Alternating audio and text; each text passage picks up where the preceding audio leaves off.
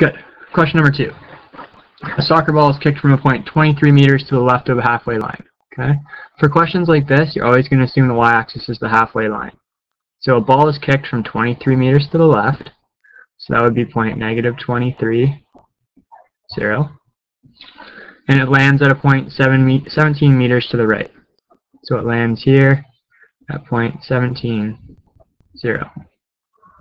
Okay. It reaches a maximum height of 10 meters during its parabolic flight.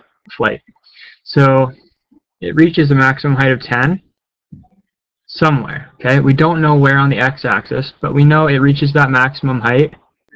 It could be, here, here, here, here, here, here, here. We don't know, okay? We know it's going to be at a height of 10, but we don't know where on the x-axis that's going to occur. So we have to go through and solve that, okay, before we can sketch this accurately. So in order to figure out where on the, what the x-coordinate of the vertex is, we have to find the axis of symmetry. Okay? In order to find the axis of symmetry, we have to find the average of the x-intercepts. So the x-intercepts are -23 and 17. Okay. Now let's find the axis of symmetry. Our axis of symmetry, if we remember, is r plus s divided by 2.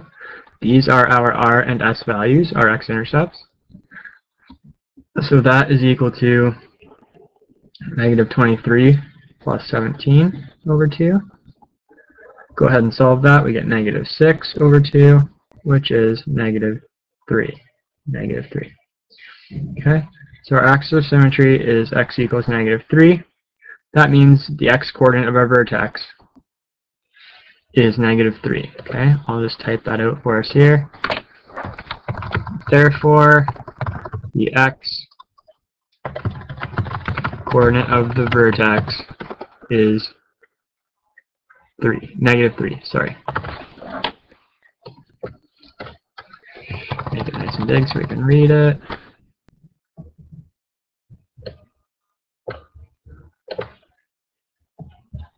Okay, now it's too big. Okay, that's fine. Therefore, the x-coordinate of the vertex is -3. Okay, so in the question it tells us that the maximum height is 10 meters.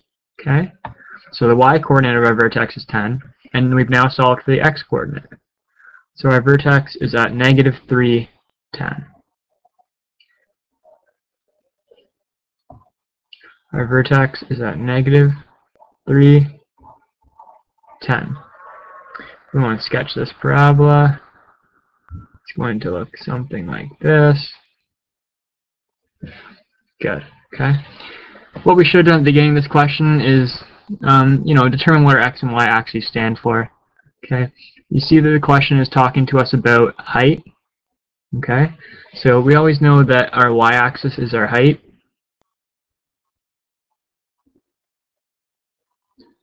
And it's also talking about distances to the left and right of a halfway line. So our x-coordinate is our x-axis is our horizontal distance. Okay.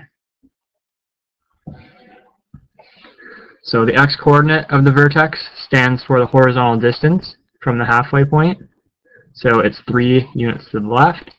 And our y-coordinate stands for the height of the ball. Okay. And the height of the ball is at 10 meters. Now let's interpret all of this information. Okay. Okay, first we have to determine an equation to represent the path of the soccer ball. We have the x-intercepts. They are -23 and 17. We also have another point on this parabola. Okay, the vertex is another point. So we have point -3, 10. Good. So we have the x-intercepts and we have another point. These are our r and s values. The point has x and y values. Okay. This question is going to be a factored form question, okay, because we have the x-intercepts. So we want to write this equation in factored form. This is factored form. In order to write the equation in factored form, we need to plug in values for a, r, and s. We have r and s, but not a. In order to solve for a, we can use these values of x and y, r and s, plug those all in, and solve for a. So if we do that, our y is 10, we don't know a, x is -3, r, so if we subtract r, so if we subtract -23, that'll be plus 23. And then x minus s, so if we subtract s, we'll have x minus 17. Oh, sorry, and our x value, forgot to plug that in, our x value is -3. So we'll have -3 minus 17. Go ahead and simplify inside the brackets first. We'll get 20 times -20. You then go ahead and multiply 20 by -20. You get -400. Isolate a value by dividing the -400 over.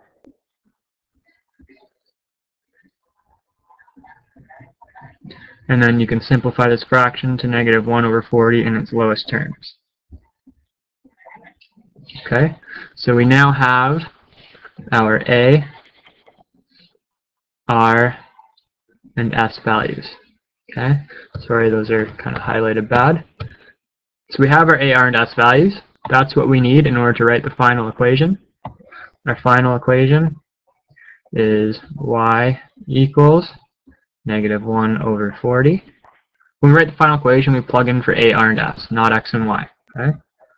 So our final equation is x minus r. R is -23, so x minus -23 is x plus 23. And x minus s, s is 17, so we have x minus 17.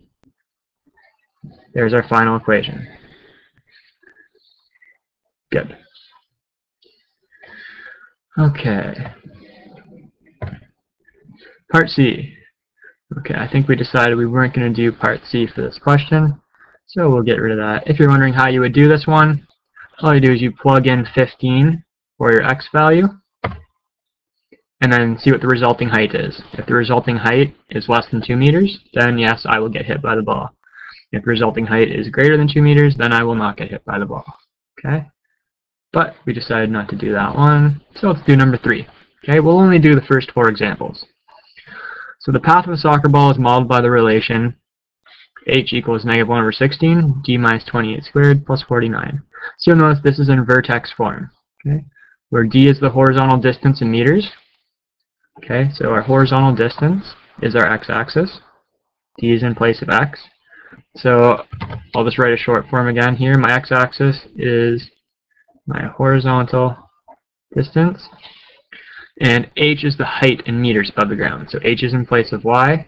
So our y-axis is our height. Good. So first part of this question, sketch the graph. In order to sketch the graph, what we do is we put the vertex in the middle of the table of values. So our vertex is h, k. So our vertex is 28, 49. And then we pick values to the left and to the right. Okay. I went by 14s because we get nice values that way. So what we're going to do is plug in 14 for d. So d is in place of x. Okay. So yeah, those are synonymous in this question. So I'm going to put 14 in for d into this equation and then solve. If I do that, I believe I get a value of 36.75. Okay, so if I plug 14 in for d, I get 36.75. Okay, if I plug 0 in for d, I get a y value of 0. We know that parabolas are symmetrical, so on the other side, I get 36.75 and 0 as well. Okay. Sketch this parabola, plot these points, just roughly. We know that there's a point 0, 0 and 56, 0.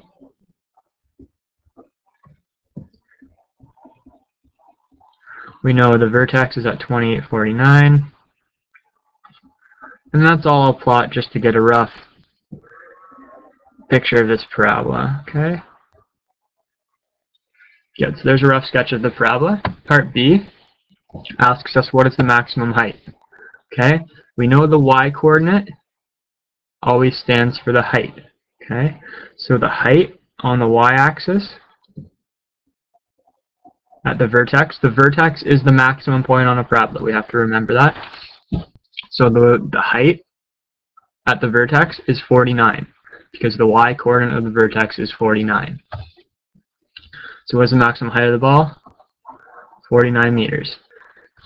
And whenever you see maximum, you know we're talking about the vertex. Whenever you see height, you know that's talking about the y-coordinate because y is on the vertical axis, which always represents the height. Okay. Now it's going to ask us what is the horizontal distance when this occurs. So when it's at its maximum height of 49, what is the horizontal distance? We know the x-coordinate stands for the horizontal distance because our x-axis is the horizontal distance. Okay? So the horizontal distance when it's at its maximum height of 49 is 28 meters. What is the height of the ball at a horizontal distance of 20 meters? In order to figure that out, we need our equation, which is h equals -1. Let's try and write that more clear. H equals -1 over 16. D minus 28 squared plus 49. So this question is saying, pretty much, if our horizontal distance, which is our d value, okay, horizontal distance is on the x-axis, d is in place of x.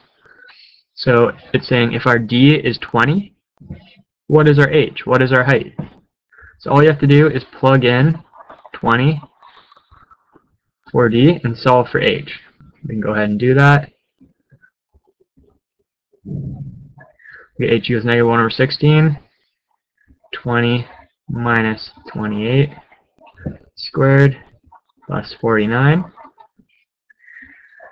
That gives us -1 over 16 times -8 squared plus 49. If you go ahead and simplify that,